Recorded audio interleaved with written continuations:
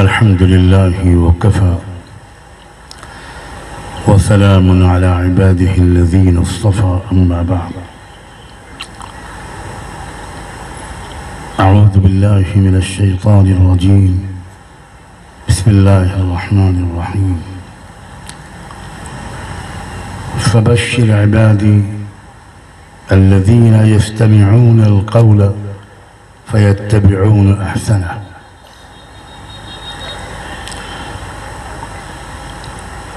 सुब्हान रब्बिक रब्बिल इज़्ज़ति अम्मा यसिफून व सलामुन अलल मुरसलीन वल्हम्दुलिल्लाहि रब्बिल आलमीन। अल्लाहुम्मा सल्लि अला सय्यिदिना मुहम्मद व अला आलि सय्यिदिना मुहम्मदिन व बारिक व सल्लिम। अल्लाहुम्मा सल्लि अला सय्यिदिना मुहम्मद व अला आलि सय्यिदिना मुहम्मदिन व बारिक व सल्लिम। अल्लाहुम्मा सल्लि अला सय्यिदिना मुहम्मद व अला आलि सय्यिदिना मुहम्मदिन व बारिक व सल्लिम। हज़रात उलमाए किराम, मुअज़्ज़ज़ीन शहर, बहुत ही मोहब्बत और क़द्र एहतराम के लायक बहनों, बेटियों, भाइयों और नौजवानों,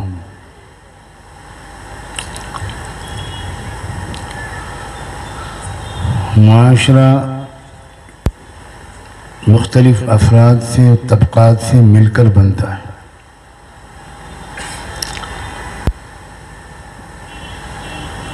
मैं आज इस बात की कोशिश करूँगा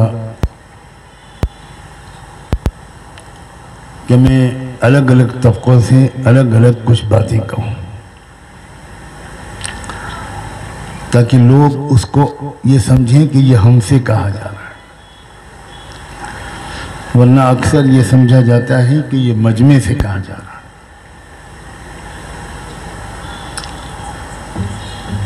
सबसे पहले मैं बहुत एहतराम के साथ अपनी गुजारिशात उलमा और आलिमात की खिदमत में पेश करना चाहता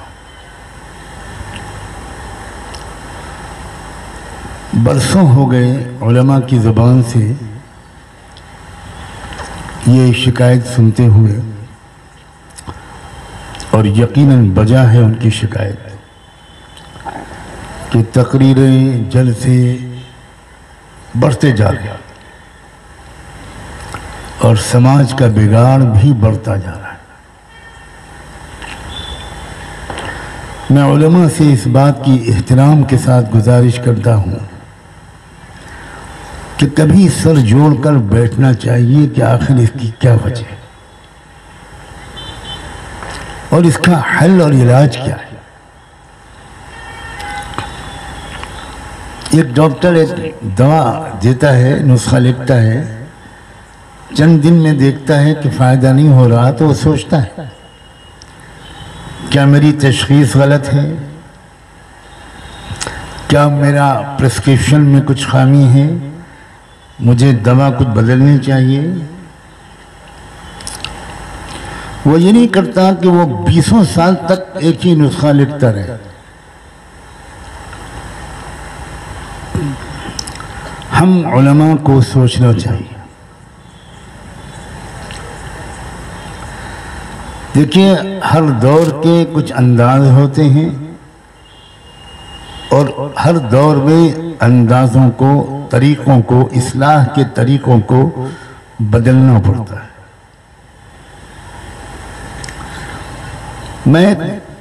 चूँकि मैं अलग अलग तबकों से कुछ बातें करूँगा और ये भी नहीं चाहूँगा कि देर हो, इसलिए एक मिसाल से मैं अपनी बात समझाना चाहता हूँ। आलम अरब का एक मुल्क है सीरिया, जिसको मुल्क शाम कहते हैं।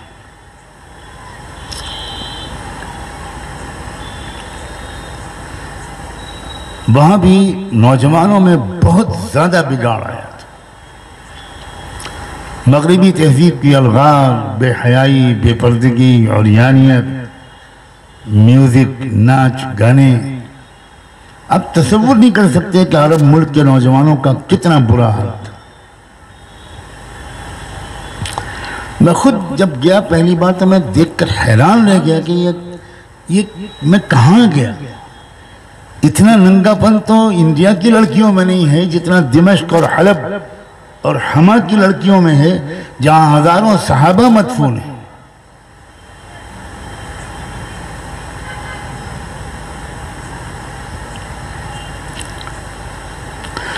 उसके बाद एक अजीब गरीब तरीके पर मुझे नौजवानों की दूसरी किस्म से मुलाकात हुई,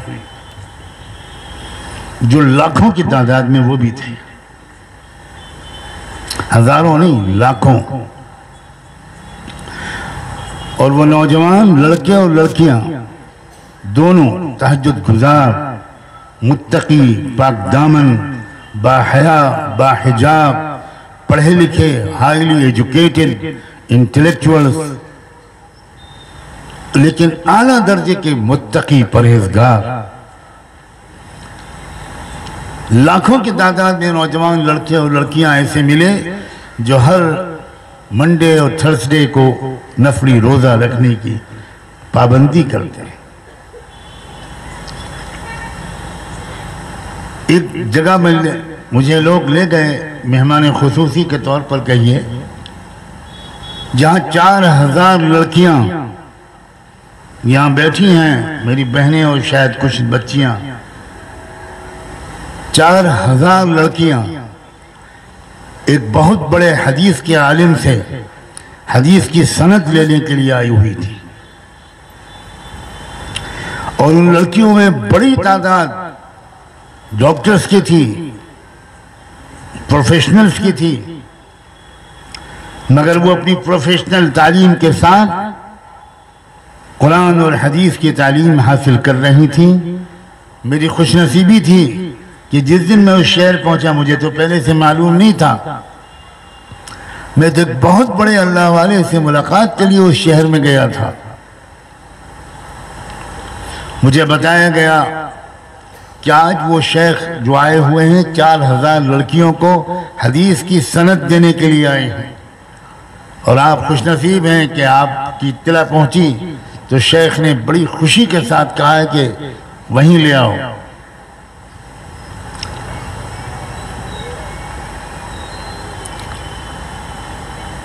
एक तरफ मुल्क का वो नौजवान जो बिगड़ा हुआ नौजवान, नशे का आदी, ड्रग्स का आदी, वक्त ज़ाय करने वाला, बाजारों में घूमने वाला, लड़कियों का पीछा करने वाला और क्या क्या करने वाला, मैं बोल भी नहीं सकता। और एक तरफ नौजवान चमकते हुए चेहरे, तकवे का नूर उनके पेशानी से फूटता हुआ, रातों को रोने वाले, दिनों को मुस्कुराने वाले और इस्राइल से टक्कर लेने वाले।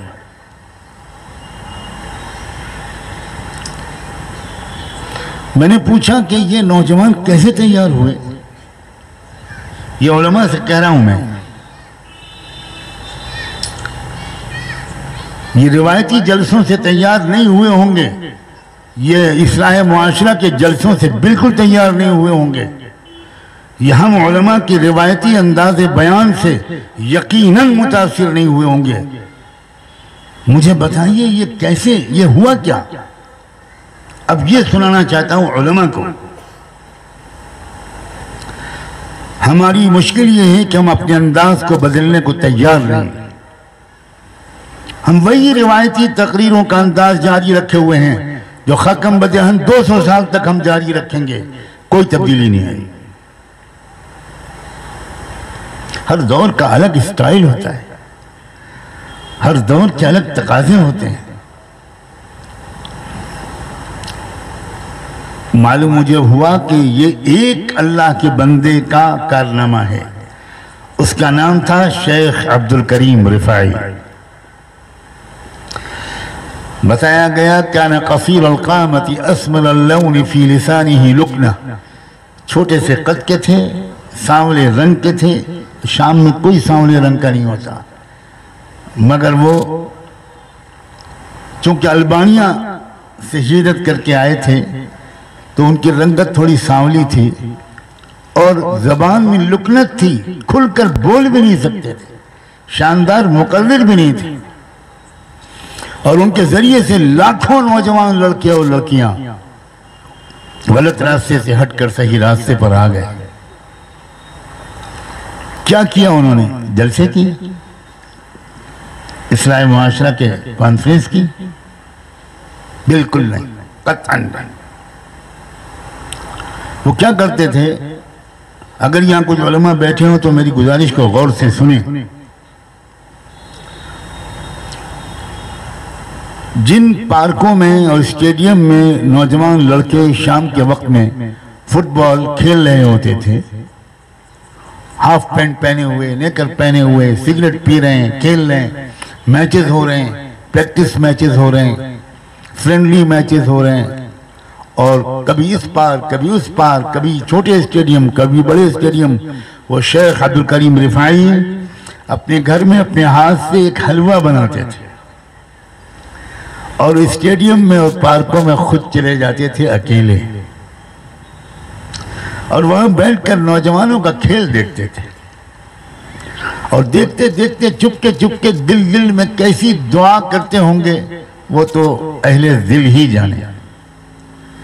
जिस नजर से देखते होंगे, जिसके बारे में कहा गया कि निगाहे मर्द मोमिन से बदल जाती है तकदीरें। जब खेल खत्म होता था तो वो नौजवानों को अपने पास बुलाते थे, आओ आओ बच्चों, आओ आओ आओ, मैं तुम्हारे लिए एक हलवा लेकर आया हूं, बड़ी ताकत है इसमें, बड़ा लजीज है, आओ आओ। अपने हाथ से 200 लड़के हों, 100 लड़के हों, 150 हों, 50 हों, उनको खिलाते थे। और उसके बाद उन बच्चों से कहते थे, बच्चों मैं तो बूढ़ा हूं, अकेला रहता हूं मस्जिद में, मुझे तुम सबसे मोहब्बत है, तुम मेरी आंखों की ठंडक हो, तुम मेरी कौम का मुस्तकबिल हो, कभी कभी मेरे पास आ जाया करो, थोड़ा मेरे भी दिल को खुश कर दो। तो नौजवानों को गैरत आती थी और मोहब्बत की वो बात उनके दिल पर असर करते थे।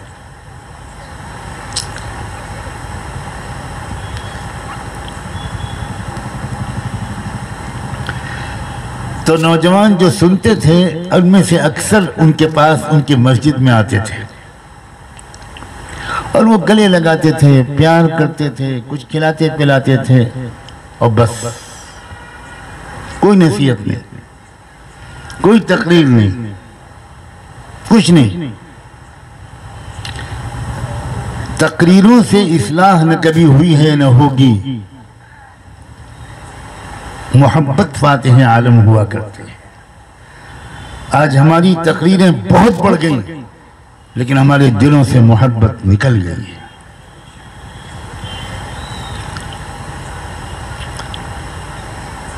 पचास लड़के बदले, 100 बदले, वो अपने दोस्तों को लाए, फिर वो अपने दोस्तों को लाए, फिर वो वहां ले गए, आज फलां स्टेडियम चलिए, आज फलां पार्क चलिए।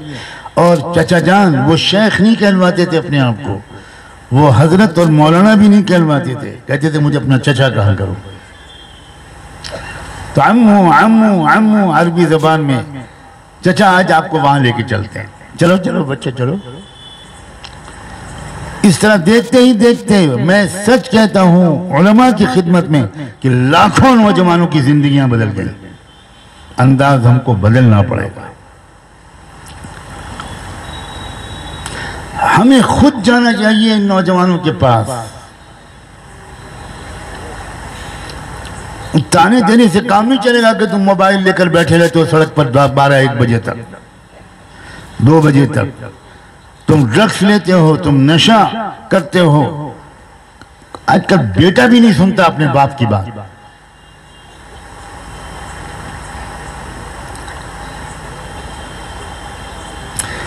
इमाम हसन बनना पिछली सदी के बहुत बहुत बड़े इंटरनेशनल रिफॉर्मर थे।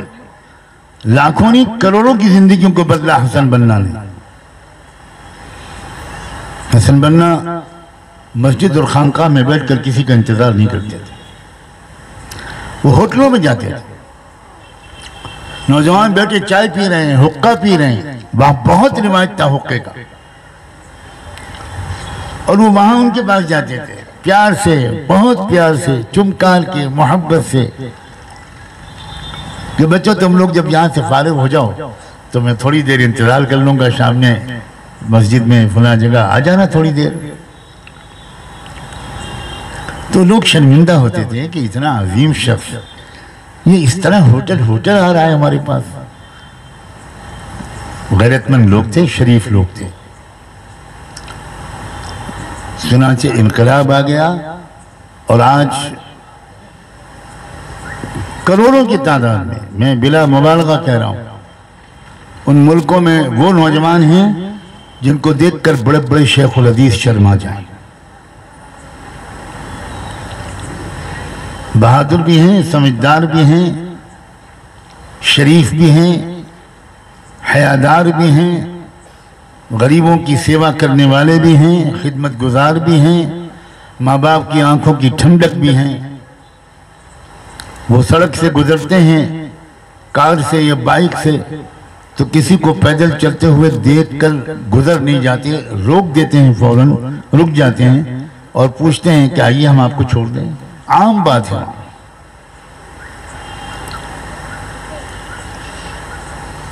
बातें तो और भी बहुत कही जा सकती हैं उलमा से, लेकिन मुझे शायद फिर मौका न मिले, इसलिए इस वक्त मैं इसी बात पर इत्तेफाक करता हूँ। खुदा के लिए इस्लाह मुआशरे के अंदाज को बदलिए।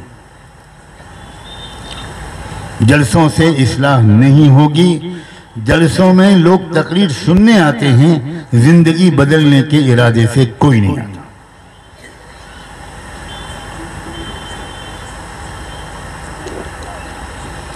दूसरी बात मैं वालिदैन से कहना चाहता हूं, आपके बच्चों की बेराहरवी और नौजवानों की इस बुरी हालत में सबसे बड़ा जुर्म आपका है। आप मुजरिम हैं। 99.9% मुसलमान माँ बाप अपने बच्चों की सही तरबियत नहीं करते। बहुत बड़े दीनदार वो हैं तो अपने लड़के को डांट डपट कर नमाज पढ़वाते हैं। ये तरबियत इसका नाम नहीं है। अपने बच्चों को वालिदैन वक्त नहीं देते। बाप दिन भर कारोबार में मसरूफ रहता है, मुकदमों में उलझा रहता है, थाने कचहरी में उलझा रहता है, रात को मूड ऑफ लिए हुए थके हारा घर में आता है। उसके बाद वक्त ही नहीं है कि अपने बच्चे को बैठकर शरीफ इंसान बनाना सिखाए उसको। और खुद उसकी जिंदगी में भी शराफत की इतनी कमी है कि बच्चे अपने बाप को रोल मॉडल नहीं पाते। बहुत बड़ी जिम्मेदारी है वालिदैन की। नौजवानों को बुरा भला कहने से पहले अपने गिरबान में झांकिए। आपने नौजवानों को मोहब्बत दी है, आपने नौजवानों को दुनिया की सच्चाई समझाई है, आपने बताया है कि दुनिया एक तफरीह गाह नहीं है, एक आराम गाह नहीं है, एक चला गाह नहीं है, दुनिया एक इम्तिहान हॉल है। ये इम्तिहान के लिए आया, हम यहाँ आए। लिनब्लुवकुम अय्युकुम अहसनु अमला। यहाँ आने का मकसद सिर्फ इम्तिहान देना है। कौन सच्चा बनेगा, कौन झूठा बनेगा, कौन ईमानदार होगा, कौन बेईमान होगा, कौन प्रेम की गंगा बहाएगा, कौन नफरत का सैलाब से घरों को खसो खाशात की तरह बहा देगा, कौन देश को जोड़ेगा, कौन देश को तोड़ेगा। एक फैमिली और एक परिवार के अंदर मेल मिलाप, मोहब्बत, उखुवत, इसार और कुर्बानी, इसके जज्बात कौन बनाएगा? ये तरबियत कहाँ हो रही है? मैं वालिदैन की शिकायत करूं कि वो तरबियत नहीं कर रहे हैं, मुझे उससे आगे बढ़कर वालिदैन से ये कहना है कि खुद आपकी तरबियत नहीं हुई। आपने कुर्ता पजामा टोपी पहनने को समझा कि हम मुसलमान हो गए। कतई कोई अहमियत नहीं है कुर्ता पजामे और टोपी की। ये बिल्कुल झूठा इस्लाम है।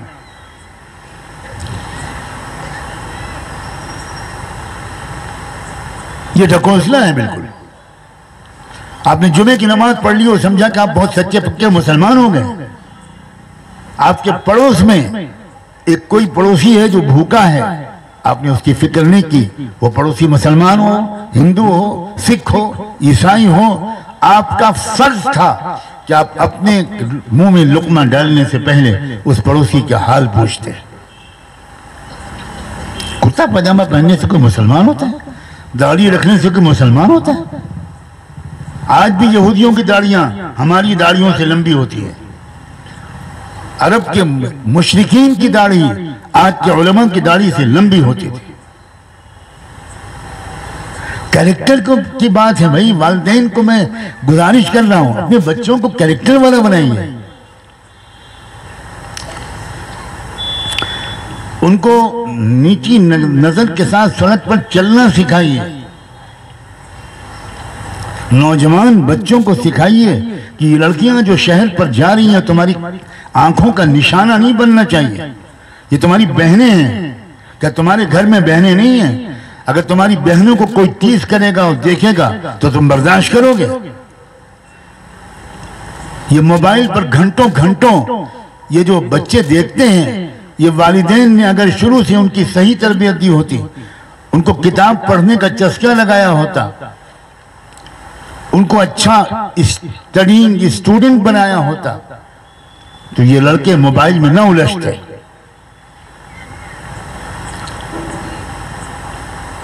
क्या हो रहा है? मैं तो कल से सुन रहा हूं, यहाँ के लोग बड़े दुख दर्द के साथ यहाँ के नौजवानों के बारे में बता रहे हैं। आज अतीक साहब ने खुद मेरे पास बैठकर बताया कि ये हालात हैं नौजवानों के। मौलाना शाहिद साहब ने बहुत तफसील से बताया कि ये हालात हैं। क्यों है ये हालात? इसलिए कि वालिदैन ने तरबियत नहीं की। इसलिए कि इनके स्कूलों और कॉलेजों में इनको B for bat, C for cat, are for red, P for pics पढ़ाया गया, लेकिन इनको शराफत नहीं सिखाई गई। इनको बड़ों का अदब नहीं सिखाया गया। इनको अपना काम खुद करना नहीं सिखाया गया। अपने माता पिता के अदब का संस्कार इनको नहीं दिया गया। आप उस देश में रहते हैं जहां बच्चे अपनी मां और बाप के पैर छूते हैं। ये पैर छूना, ये चरण स्पर्श करना, ये एक टोकन, एक अलामत है।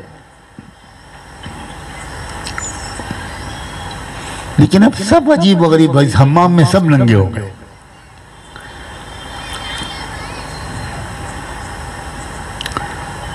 वो औलाद जो अपनी मां से जरा बुलंद आवाज में बात करे, वो न दुनिया में कामयाब होगी ना आखिरत में कामयाब होगी, चाहे वो नफलें पढ़ती रहे और हज और उम्रे करती रहे।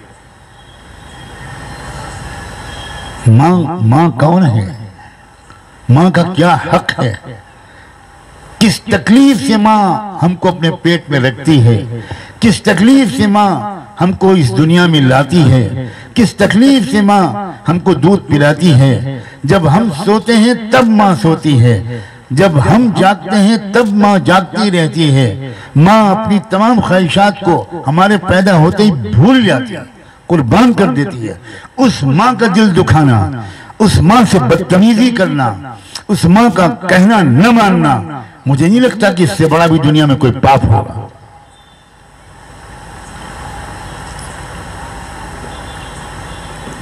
क्यों तरबियत नहीं कर रहे हैं वालिदैन? आप अपने टाइम टेबल को ठीक कीजिए, टाइम मैनेज कीजिए। ये क्या तरीका है कि बच्चों को पास बैठकर बात करने और दोस्ताना अंदाज से अपने तजुर्बों को शेयर करने का माँ बाप के पास वक्त ही नहीं। औरतें टीवी देख रही हैं, बाप कारोबार में लगा हुआ है, बच्चे गुमराह हो रहे हैं। अंदाज बदलिए। मैं फिर कहता हूं उलमा से भी और वालिदैन से भी, एक दिन हफ्ते का छुट्टी के दिन ऐसा कीजिए कि बच्चों के साथ ज्यादा वक्त दीजिए। घर में क्विज होनी चाहिए, क्विज का मुकाबला कराइए घर में। घर में क्या 3 सवाल दिए जाएंगे, जो उनका सबसे अच्छा जवाब देगा उसको इतना इनाम मिलेगा। अब भाई बहन लग जाएंगे पढ़ने में, किताबें पढ़ेंगे, स्टडी करेंगे, ज़ौक़ बन जाएगा उनका पढ़ने का।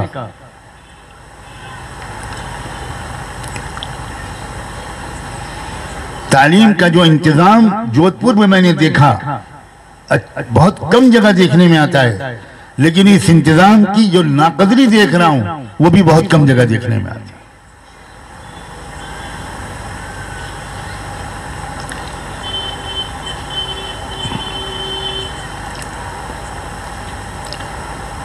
वालिदैन से मैं गुजारिश करूंगा बहुत अदब और एहतराम के साथ, खुदा के लिए अपने बच्चों को हीरा बना दीजिए। ये माँ बाप हैं जो बनाते हैं और ये माँ बाप हैं जो बिगाड़ते हैं। ये मैं नहीं कह रहा हूं, ये दुनिया में सबसे ज्यादा सच बोलने वाले रहमत दो आलम सैयदना मुहम्मद रसूलुल्लाह ने कहा है, अल मौलूद यूलद अलल फितरा या कुल्लु मौलूदिन यूलद अलल फितरा व अबवाहु यहूदानिही औ युमज्जिसानिही औ युनस्सिरानिही अब कमा क़ाल सल्लल्लाहु अलैहि वसल्लम। हर बच्चा एक प्लेन स्लेट लेकर पैदा होता है। आप जो चाहे इसके ऊपर लिख दीजिए, शराफत लिख दीजिए, सच लिख दीजिए, अदब, इंकिसार, तवाज़ो लिख दीजिए, इंसानियत का खैरखाह लिख दीजिए, वो बन जाएगा बच्चा वैसा। और आप ये सब न लिखिए तो जमाना लिख देगा, माहौल लिख देगा, और माहौल क्या लिखेगा मुझे बताने की जरूरत नहीं है।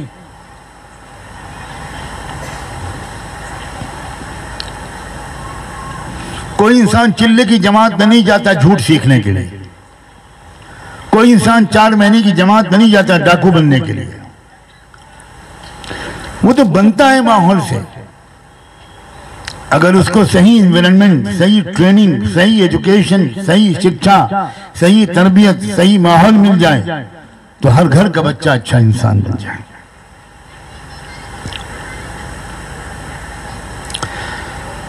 शोहरों से कुछ कहना चाहता हूं।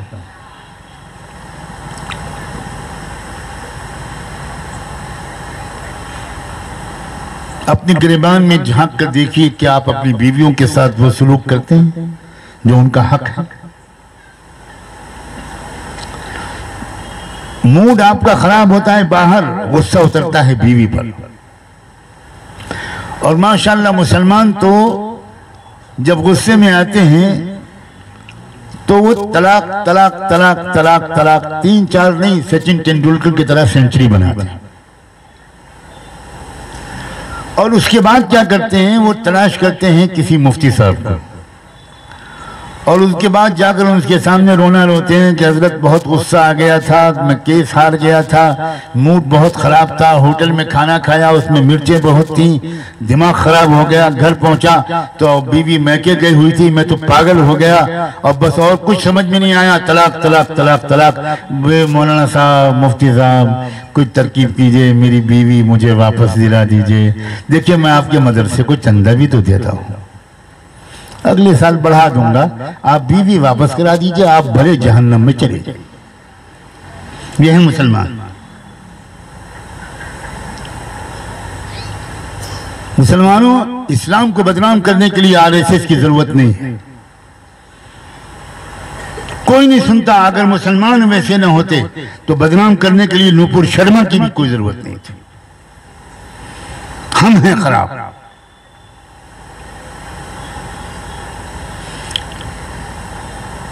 हैरत हो गई मुझे ये सुनकर कि शादियों के मौके पर डीजे की गूंज में लड़कियां डांस करती हैं, मुसलमानों की लड़कियां। मेरे कानों को यकीन नहीं आया। क्या है, कहां चले गए इनके माँ बाप? बेहया माँ बाप हैं, बेशर्म माँ बाप हैं। और मैं कहूँ अल्लाह के रसूल की जबान में दयूस माँ बाप है। दयूस कहते हैं उस बाप को जो अपनी बेटी को रंडी बना दे। ये अल्लाह के रसूल ने लफ्ज बोला है। क्या हो गया माँ बाप? आपकी बेटी सईदा फातिमा ज़हरा से ज्यादा खूबसूरत है, सईदा फातिमा ज़हरा से ज्यादा मुअज़्ज़ज़ है।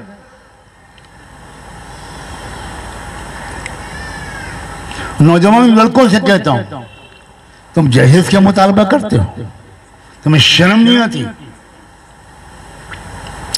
अगर तुम इतने यतीम, इतने फकीर, इतने गरीब, इतने मिस्कीन हो, इतने लावारिस हो कि तुम अपने घर में पंखा नहीं लगा सकते जब तक जहेज में नहीं आएगा, कूलर और एसी नहीं लगा सकते जब तक जहेज में नहीं आएगा, डबल बेड नहीं तुम ला सकते जब तक जहेज में नहीं आएगा, तो मेरा मशवरा है किसी अच्छे हकीम का इलाज कराओ, अभी जल्दी शादी मत करो।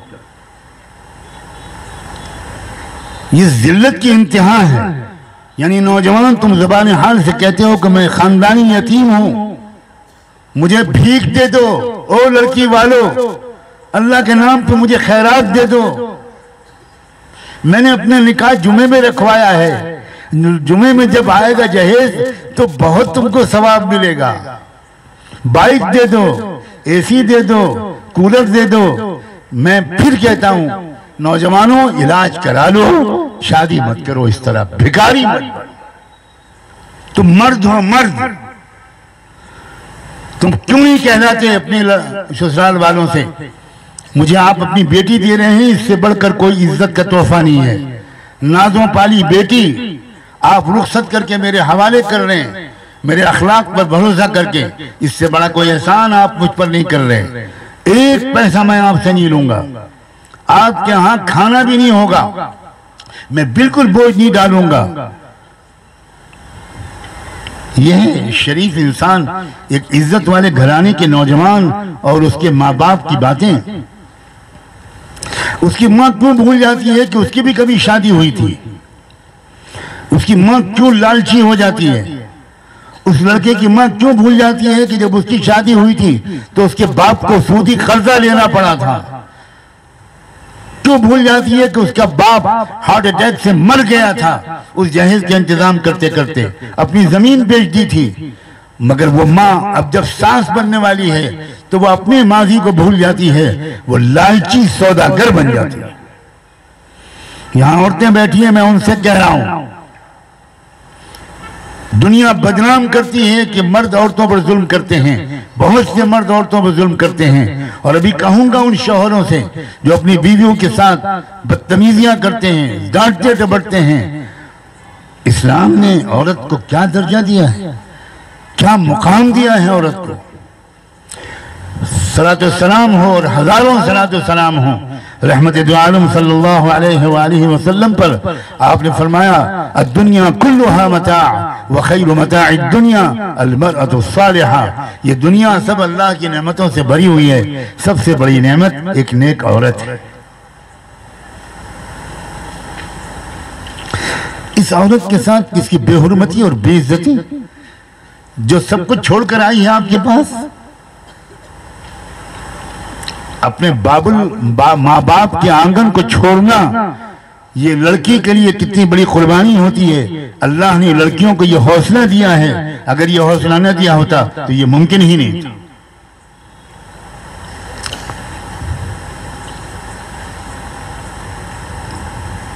एहतराम, मोहब्बत, प्यार, खिदमत, खैरखाही, मुस्कुराहट, घरों में खुशियों का माहौल, यह है इस्लाम।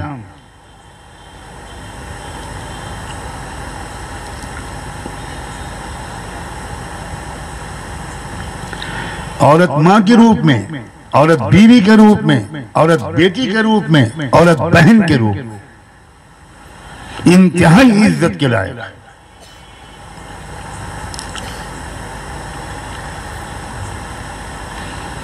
ये किस समाज की मुसीबत हमारे यहाँ आ गई कि लड़कियों के पैदा होने पर हम खुशी नहीं मनाते। ला हौल वला कुव्वत इल्ला।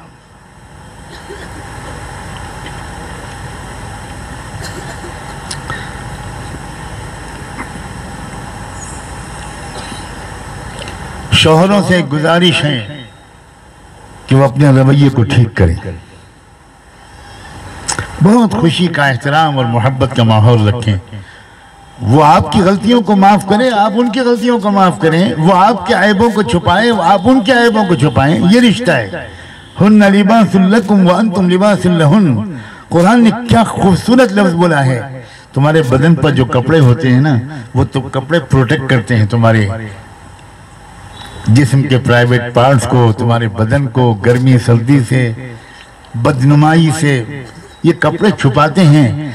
तो तुम्हारा रिश्ता औरतों से और औरतों का रिश्ता तुमसे वैसा है जैसे कपड़ों का बदन से रिश्ता। ये कुरान ने कहा।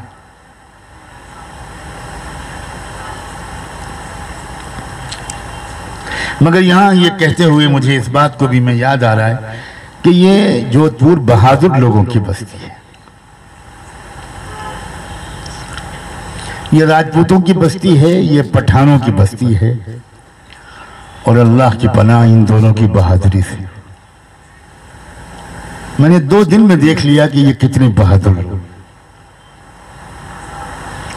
यहां किसी की बात का मानना मेरे ख्याल में तसव्वुफ का आला मुकाम है। अपनी बात का मनवाना यहां हर इंसान का मिजाज है। आप बोलिए मैं गलत कह रहा हूं? मैं तो बीमार आदमी हूं, भाग भी नहीं पाऊंगा अगर आप नाराज होकर मुझ पर टूट पड़े। मैं बहुत क्लोजली वॉच करता हूं किसी मुआशरे को, और मैंने आज अपने साथियों से कहा, यहां मेरे सब साथियों ने मुझसे कहा यार क्या बात है, कोई किसी की बात नहीं मानता, हर एक अब हमसे अपनी बात बनवाता है। मैंने कहा ये बहादुरों की बस्ती है, लखनऊ के नवाबजादों का इलाका नहीं है। ये राजपूत हैं और ये पठान गौरी हैं, तुम नहीं जानते उनको। हाँ, शराफत से सही सालिम यहां से निकल जाना तो सबका शुक्र अदा करना। सब मुस्कुरा रहे और इनकी मुस्कुराहट मेरी तायीद है। हाँ, जबान से खुलकर तायीद नहीं करेंगे इसलिए कि इनको यही रहना है। मैं तो चला जाऊंगा अल्लाह की हिफाजत में। हमारे हजरत पीर ज़ुल्फ़िकार साहब पठानों की बस्ती में एक मर्तबा बयान कर रहे थे और उन्होंने बीवियों के हुकूक पर बात समझानी चाहिए पठानों से कि तुम अपनी बीवियों से अच्छे से सलूक करो, मोहब्बत से मुस्कुराओ, हंसते हुए घर में दाखिल हो, सलाम करो। अब पठान का मूड खराब होने लगा। ये क्या? और जब हजरत ने ये कहा कि भाई थोड़ी बहुत जब गुस्सा गर्मी हो जाए तो जरा माफी मांग लिया करो, सॉरी बोल दिया करो। एक पठान उठ गया, उसने कहा अपनी बीबी से हम माफी मांगेगा, मर जाएगा मगर माफी नहीं मांगेगा। सदकल पठान वमा अदरा कमल पठान। ये है जोधपुर। अल्लाह मियां 2 बहादुरों के साथ कुछ और भी भेज देता, थोड़े बुज़दिल लोग।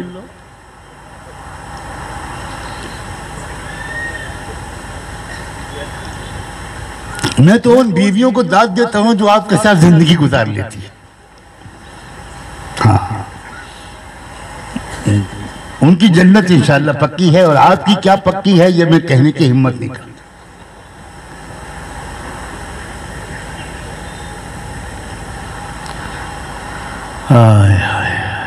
क्या टैलेंट है आपके अंदर, क्या खुद एतमादी है आपके नौजवानों में झलकती है। उनकी चाल से, उनके उठने बैठने के अंदाज से, उनके बोलने के अंदाज से, सेल्फ कॉन्फिडेंस,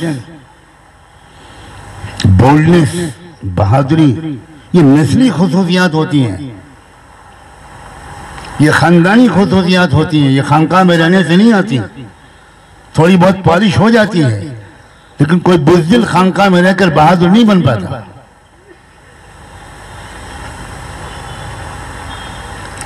लेकिन आपकी इन खुसूसियात का गलत इस्तेमाल हो रहा है, आपकी इन खूबियों का सही इस्तेमाल नहीं हो रहा है।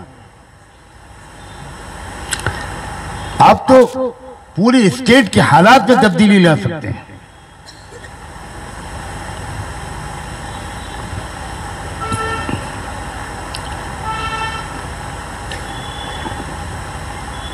काश कि आपको सही तरबियत मिले और आप तरबियत को लेने के लिए खुद इधर उधर जाएं, तलाश करें।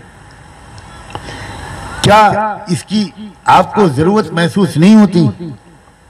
क्या ये मुनासिब नहीं है और मुफीद नहीं है कि मेरे इन इशारों की रोशनी में आपको अगर कुछ महसूस हो रहा हो कि समथिंग इज लैकिंग, कुछ कमी है हमारे अंदर, तो आप मालूम करें कि हम कहाँ जाएं, किसके पास रहें, कुछ दिन किस माहौल में रहें कि हमें कुछ अखलाक सिखाए जाएं, कुछ अच्छी तरबियत हो, कुछ हमारा दिल नरम हो, कुछ रुकू सजदे में हमारी आंखों से आंसू निकलें, कुछ अपने रब के हम करीब हों, कुछ हमारी तमन्नाएं पाकीज़ा हों। ढूंढिए, तलाश कीजिए। 4 पैसे आपके पास आ गए और आपने महसूस किया कि हमको कहीं जाने की जरूरत नहीं, ये बहुत बड़ी तबाही का सबब है। इस मुल्क में आरएसएस के बाद ब्राह्मणों की जो सबसे बड़ा संगठन है उसका नाम है गायत्री परिवार। मेरा 20-25 साल से गायत्री परिवार के लोगों से बहुत निकट संबंध है। तो हमारे यूपी के और लखनऊ के जो जिम्मेदारान थे वो अक्सर मेरे दर्स कुरान में आते थे, सब ब्राह्मण थे।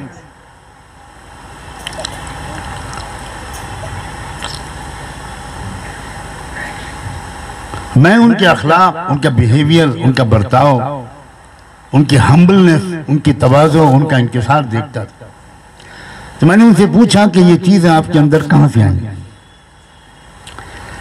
तो उन्होंने कहा हमारा जो सेंटर है शांति कुंज में, हरिद्वार में, वहाँ हम लोग जाते हैं और कोई 4 महीने के लिए जाता है, कोई 2 महीने के लिए जाता है, कोई साल भर जाता है। हम लोग वहाँ तरबियत लेने जाते हैं, सीखने जाते हैं, धर्म को सीखने जाते हैं, आदाब को सीखने जाते हैं, अखलाक को सीखने जाते हैं, अच्छा इंसान बनने जाते हैं।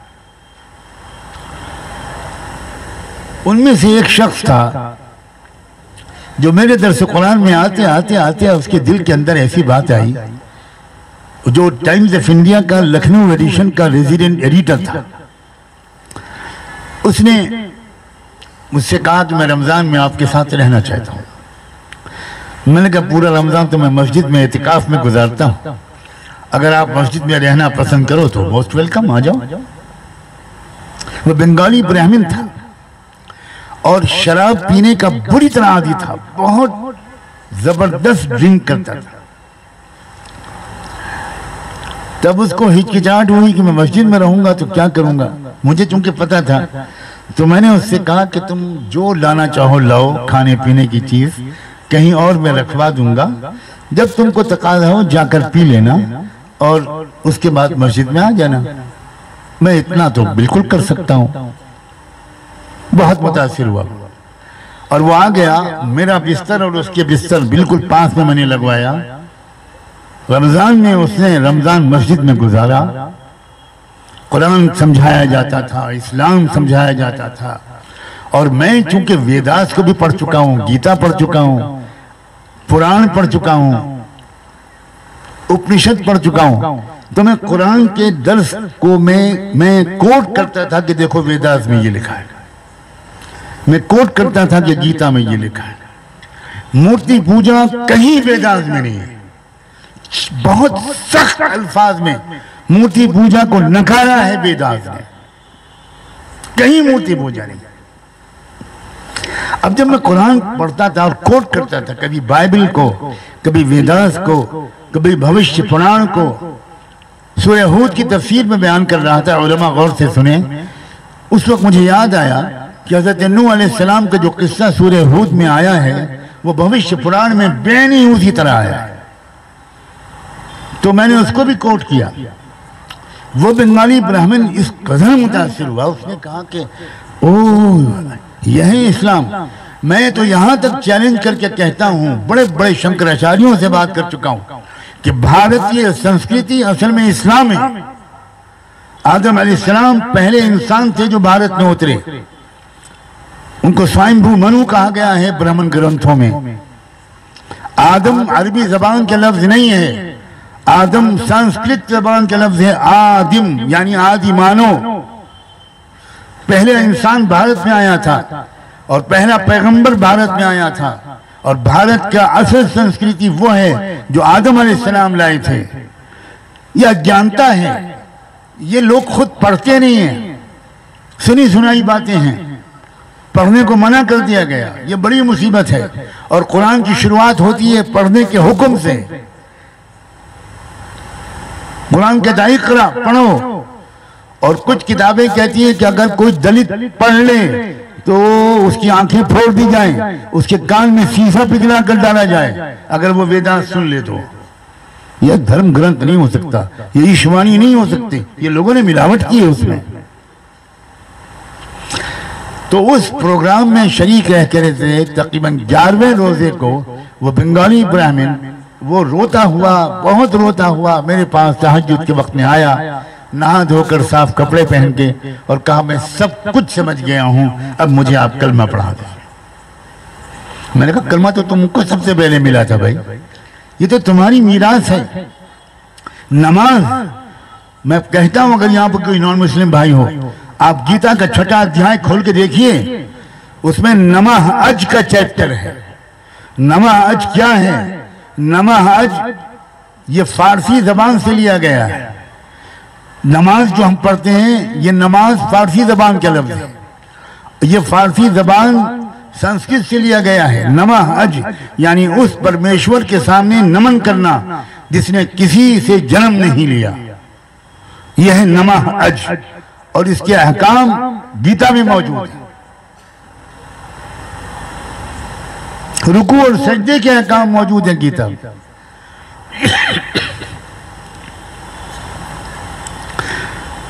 तो वो नौजवान बहुत प्यारा नौजवान, क्या बताऊं, मैंने इस्लाम लाने से पहले ही उसके अंदर इतनी तब्दीलियां आ गई। ऐसा नेक नौजवान बना वो। ऐसी इंग्लिश लिखता था कि इंडिया में बहुत कम जर्नलिस्ट ऐसी इंग्लिश लिखते थे।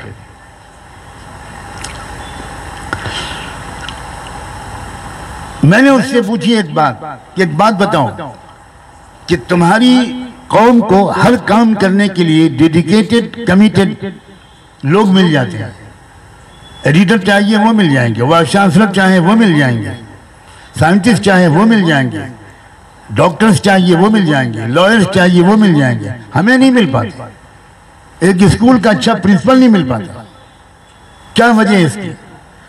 तो उसने कहा हमारे यहाँ जहाँ अफराद की, लोगों की ट्रेनिंग और तरबियत होती है, अगर आप समझे मुनासिब तो हम आपको लेकर वहां चले, अपनी आंखों से देखिएगा।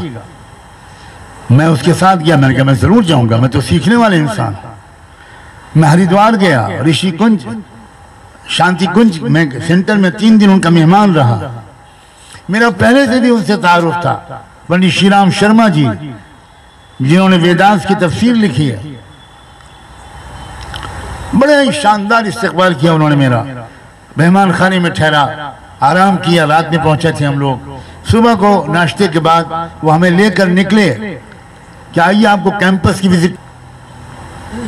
20 एकड़ में उनका कैंपस और हजारों लोग वहां मौजूद।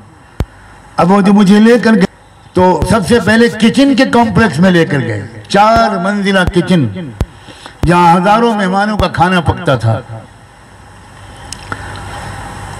किचन के बाहर 200 लोग सफेद लिबास में मलबूस, धोती और ऊपर की चादर, धार्मिक लिबास, उसमें सफ बनाए हुए, लाइन बनाए हुए मेरे इस्तकबाल के लिए खड़े थे। और उनके आगे उनका जो चीफ था वो खड़ा हुआ था। मुझे, मैं गाड़ी से उतरा, उन सब ने मेरा इस्तकबाल किया, मेरा तारुफ कराया गया। तो वो जो किचन के खिदमत गुजार सेवक लोग थे, वो पूरे के पूरे उनका जो चीफ थे, आप सुनकर हैरत करेंगे कि वो कौन थे। वो सुप्रीम कोर्ट के रिटायर्ड चीफ जस्टिस थे। वो मेहमानों का खाना पका रहे थे, वो सब्जियां काट रहे थे, वो बर्तन धो रहे थे। आजकल जो जस्टिस चंद्रचूड़ हैं, इनके वालिद थे। फिर सबसे तारुफ हुआ, सबने नमस्कार किया। कोई IAS, कोई IPS, कोई रिटायर्ड जज, कोई प्रैक्टिसिंग लॉयर, कोई डॉक्टर, कोई सिविल सर्जन, कोई साइंटिस्ट, कुछ यंग स्टूडेंट्स, ये गए थे अपनी दीनी, अखलाकी, रूहानी तरबियत के। उसके बाद मुझे फिर दोबारा गाड़ी में लेकर आगे बढ़े, दूसरे कॉम्प्लेक्स में पहुंचे। वो टॉयलेट कॉम्प्लेक्स था, वॉशरूम, मर्दों का अलग, औरतों का अलग। मर्दों के वॉशरूम के सामने वहां भी 200 लोगों की टीम खड़ी हुई थी। बड़े एजाज से उन्होंने मुझे अखलाक से इस्तकबाल किया। वहां भी सामने उनका चीफ खड़ा हुआ था, जिसको हम कहते हैं खिदमत की जमात का अमीर। उनके मेरा तारुफ कराया गया। होश उड़ जाएंगे आपको सुनकर। तारुफ कराया गया कि ये इंडियन आर्मी के रिटायर्ड चीफ हैं, चीफ ऑफ आर्मी स्टाफ हैं, और आए हैं अपनी रूहानी तरबियत के लिए। मैं ये बात कहना चाहता हूं मुसलमानों से, तुम्हारा क्या हाल हो गया? तुम्हारे पास 4 पैसे आ जाते हैं, तुम एक तरह से बिजनेस चलाने लगते हो, तुम्हारा दिमाग खराब हो जाता है। तुम किसी बड़े को नहीं मानते, तुम कभी किसी बुजुर्ग के पास नहीं जाते, तुम कभी किसी अल्लाह वाले को तलाश नहीं करते, तुम तकरीर के लिए बुलाते हो। ये तमाशा है बिल्कुल, इससे कोई इस्लाह नहीं होगी। अगर वाकई मुआशरे की इस्लाह चाहते हो तो इस्लाह करने वालों के पास सर के बल जाना पड़ेगा, तालिब बनकर जाना पड़ेगा, साइल और भिखारी बनकर जाना पड़ेगा, अपनी अना को फना करके जाना पड़ेगा, अपनी हस्ती को मिटाकर जाना पड़ेगा। आप आर्मी चीफ से बड़े हो, आप इंडियन सुप्रीम कोर्ट के चीफ जस्टिस से बड़े हो, 4 पैसे आ गए, किराए की जीन्स की पैंट पहन ली और दिमाग खराब हो गया। यह है मुसलमानों की बर्बादी के सबब।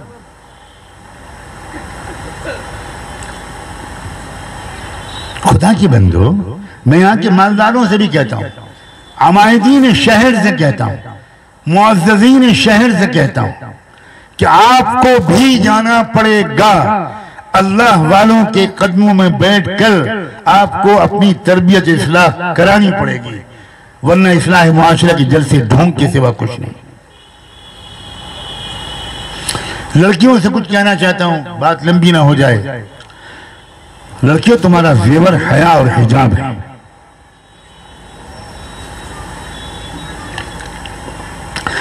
कमाल है, आज हमारे मुल्क में जो पॉलिटिकल सूरत हाल है, उससे लोगों की जहालत से फायदा उठाकर कुछ पॉलिटिकल पार्टी पागल बना रही हैं, लड़कों को गुंडा बना रही हैं। आपको पता है कि पर्दे का भारतीय संस्कृति से कितना ताल्लुक है?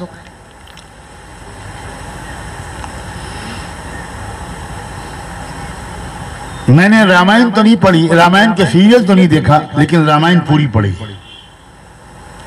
रामायण में एक वाकया लिखा है कि श्री रामचंद्र जी जब वनवास से वापस आए, 14 साल की गैरहाजिरी के बाद, जब उनका आने का इस्तकबाल किया जा रहा था, जश्न मनाया जा रहा था, तो वहां उनके भाई लक्ष्मण जी को एक हार दिया गया, एक माला दी गई, और ये कहा गया अपनी भाभी सीता जी के गले में आज पहनाएं। वहां 14 महिलाएं खड़ी हुई थी। लक्ष्मण जी वो माला लेकर आगे बढ़े और 14 महिलाओं के सामने सर झुकाकर खड़े हो गए। लोगों ने कहा कि जल्दी कीजिए, देर हो रही है, कार्यक्रम अभी और भी है, माला डालिए भाभी के गले में। तो उन्होंने सर झुकाए हुए कहा कि मुझे कोई बताए कि इनमें मेरी भाभी कौन है। लोगों ने कहा 14 साल अपनी भाभी की हिफाजत के लिए यहां रहे हैं और आप भाभी को नहीं पहचानते। तो लक्ष्मण जी ने कहा कि मैंने कभी उनके चरणों से ऊपर देखा होता तो मैं पहचानता। यह है पर्दा, और इस पर्दे को भारत में नकारा जा रहा है। लड़कियों के सर से हिजाब को नोचा जा रहा है। ये वो लोग नोच रहे हैं जो इस्लाम को नहीं समझते। हमें कोई शिकायत नहीं, तुम ब्राह्मणिज्म को नहीं समझते, तुम हिंदू धर्म को नहीं समझते, तुम कुछ नहीं जानते हो सिवाय राजनीति के। तुम्हें शर्म नहीं आती? तुम लक्ष्मण जी की तालीमात को अपने पैरों तले रौंद रहे हो। न मानो मोहम्मद रसूलुल्लाह की, लक्ष्मण को तो मानो, वेदांत को तो मानो। एकम ब्रह्म द्वितीयो नास नी ना किंचन नास, ये वेदों का सार है। महाभारत में कोट हुआ है। और इसका मतलब क्या है? एकम ब्रह्म, वो एक है अल्लाह, वो एक है रहमान, द्वितीयो नास्त, उसका कोई साझीदार नहीं, उसका कोई शरीक नहीं, नी ना किंचन नास्त। संस्कृत में किसी चीज को निगेट करने, उसकी नफी करने और नकारने के लिए जो तीन शब्द आते हैं वो तीनों इसमें इस्तेमाल किए गए। नी ना किंचन नास्त, रत्ती बराबर, उस खुदा का कोई साझी नहीं है। और आज तुम जिसको चाहो, जहां जहां चाहो सर झुका रहे हो। तुम कुरान के खिलाफ बाद में कर रहे हो, वेदांत के खिलाफ पहले कर रहे हो। लेकिन काश कि हमारे नौजवान ये संजीदा ज्ञान हासिल करते, इल्म हासिल करते, अपने देशवासियों की सेवा करते, उनको बताते कि कोई ऊंच नीच नहीं है इंसानों में, सारे इंसान एक माँ बाप की औलाद हैं, कोई शूद्र नहीं है, कोई ऊपर ऊंची जात और नीची जात वाला नहीं है। ये आर्यंस ने जो भारत में बाहर से आए थे, उन्होंने भारत के मूल निवासियों को अपना गुलाम बनाने के लिए इतना बड़ा झूठ बोला था। लेकिन नौजवान संजीदा इल्म हासिल करें ना, ये उम्र है आपकी, इस वक्त आपके पास एनर्जी है, आप कहां जाया कर रहे हो उस एनर्जी को? कहां बर्बाद कर रहे हो? सड़कों पर, फुटपाथों पर, मोबाइल में, दोस्तों के साथ और वाहियात लड़कों के साथ। इस देश का आपके ऊपर हक है। अगर ये देश गलत लोगों के पास जाने लगे तो हमें उसको रोकना है मोहब्बत के साथ। ये हमारा कर्तव्य है, भारतीय नागरिक होने के नाते, इंसान होने के नाते और मुसलमान होने के नाते। जो इंसान अपने माहौल को गंदा देखे और साफ करने की कोशिश न करे, उसका ईमान ही जाता रहता है। अन-नज़ाफ़तु मिनल ईमान। मैं ताजिर हज़रात से कहता हूं, आप अपनी तिजारत में ईमानदारी लाइए, आप अपनी तिजारत में ट्रांसपेरेंसी लाइए, आप अपनी तिजारत को अपग्रेड कीजिए, मॉडर्नाइज कीजिए, तिजारत और बिजनेस के नित नए तरीकों को सीखिए और अपनाइए, आगे बढ़िए, जरूर पैसे कमाइए और उस पैसों का सही इस्तेमाल कीजिए। गरीबों की खिदमत की नीयत से पैसा कमाइए। बंगले और अय्याशियों के लिए बनाने के लिए, अय्याशियों के मनाने के लिए ये तो सब बनाते हैं, इसमें कौन सी आपकी खुसूसियत है?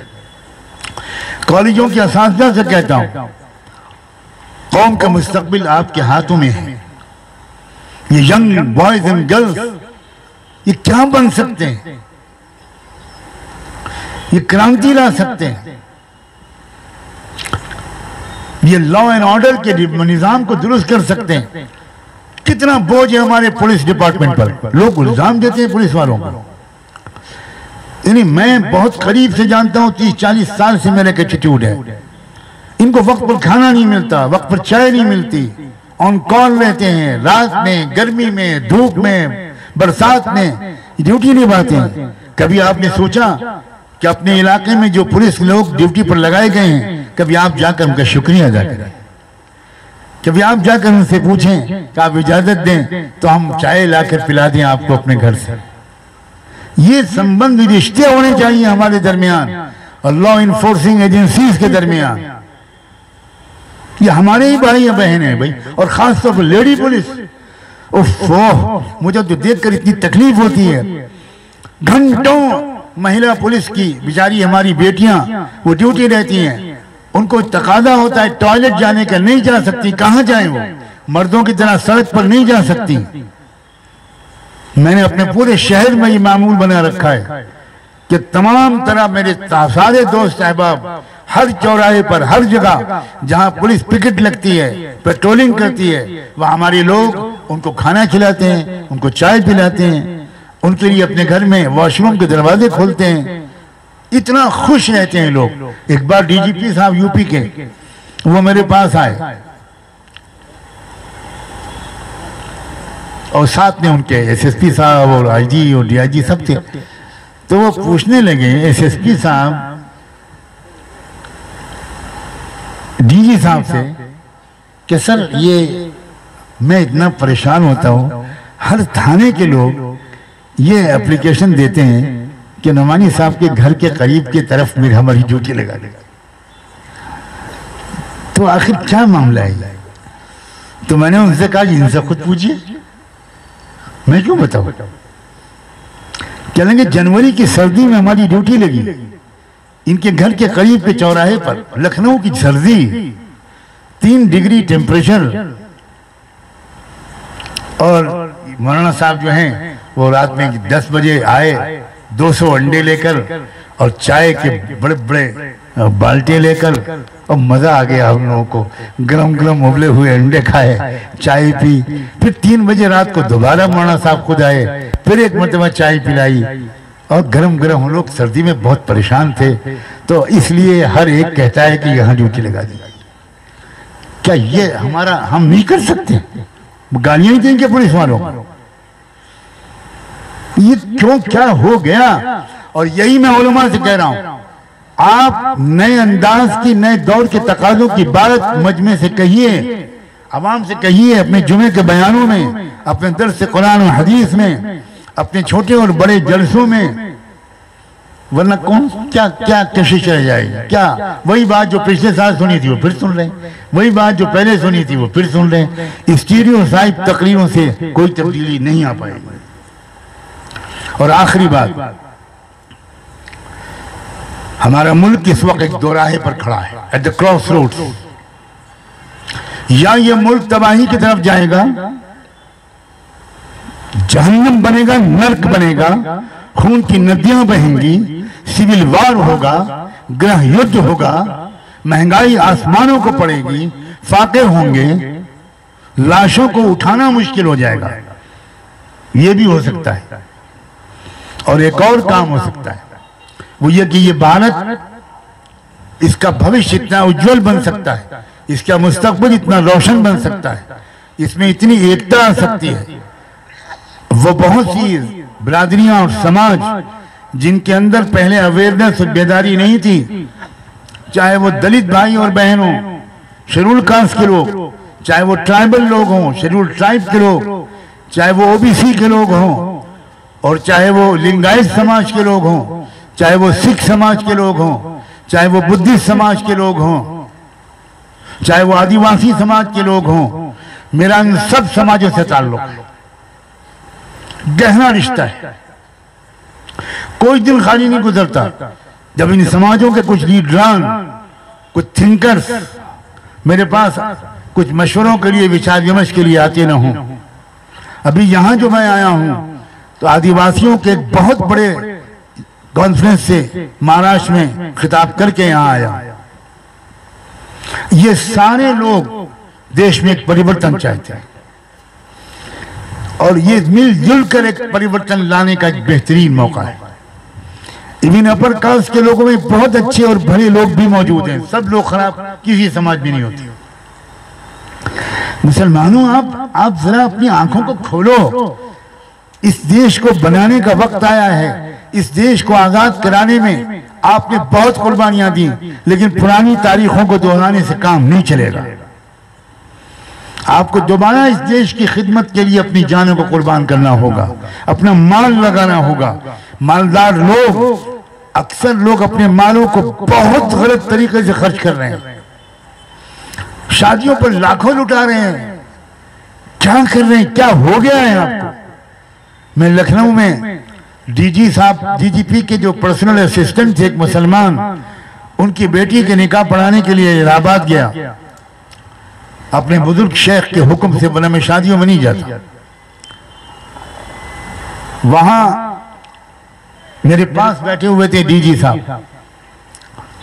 डीजी साहब ने, जब मैंने तकरीर की उससे पहले मुझसे पूछा उन्होंने कि हमारे यहाँ की शादियों में बहुत पैसा उड़ाते थे हम लोग, लेकिन हमारे यहाँ तय हो गया कि मालदार से मालदार आदमी भी बहुत कम पैसों में शादी करेगा।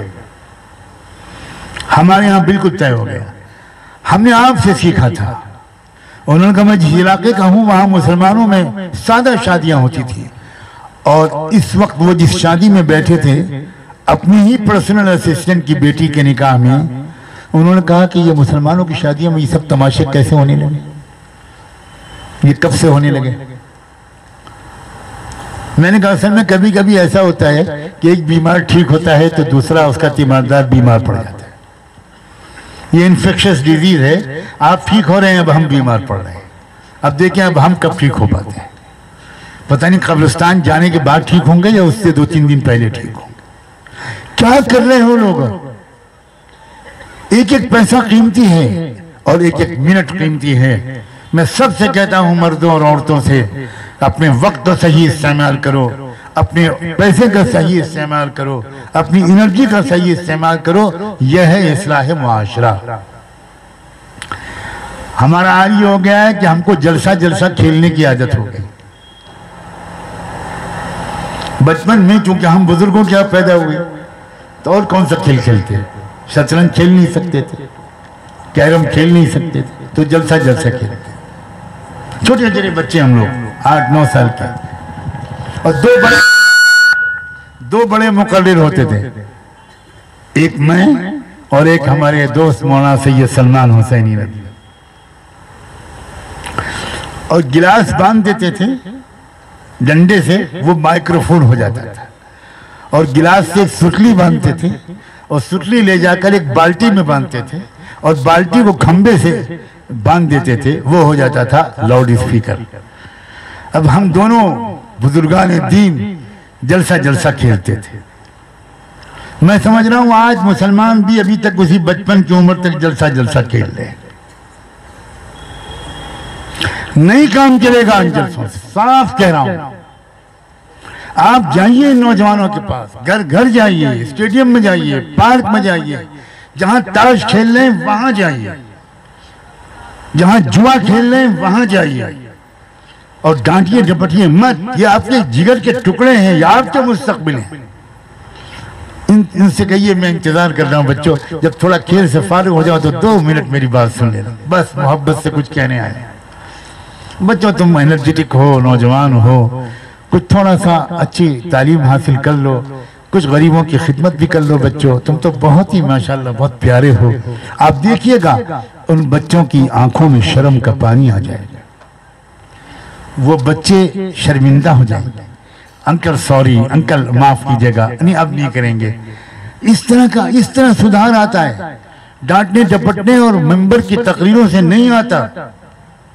और ये हमने नहीं किया है, और इसको मैंने बहुत महसूस किया है जोधपुर में आकर, इसलिए मैं बहुत जोर देकर कह रहा हूं। 2 बातों पर खत्म करता हूं बात। अपनी इस्लाह और तरबियत के लिए, आपके मालदार हो, आपके आमाए दीन हो, आपके नौजवान हो, आपके वालिदैन हो, आपको तरबियत के लिए कहीं न कहीं जाना होगा। ये तकब्बुर गुरूर दिल से निकालिए कि हम सेठ लोग हैं, फ्लाइट से किसी को भी बुला लेंगे, तकरीर करवा लेंगे, हमें कहीं जाने की जरूरत नहीं। एब्सोल्युटली रबिश बात है ये। दूसरी बात, अपने वक्त का, अपने पैसे का सही इस्तेमाल कीजिए। मैं इसी पर अपनी बात को मुकम्मल करता हूँ। मैंने कुछ कड़वी बातें भी कही हैं, लेकिन रखियो गालिब मुझे इस तल्ख नवाई में माफ। आज कुछ दर्द मेरे दिल में सिवा होता है। बहुत बहुत शुक्रिया। जज़ाकुमुल्लाह। वस्सलामु अलैकुम वरहमतुल्लाहि वबरकातुहू। हाँ, एक जरा सा जरूरी ऐलान है। एक और बात कहनी थी।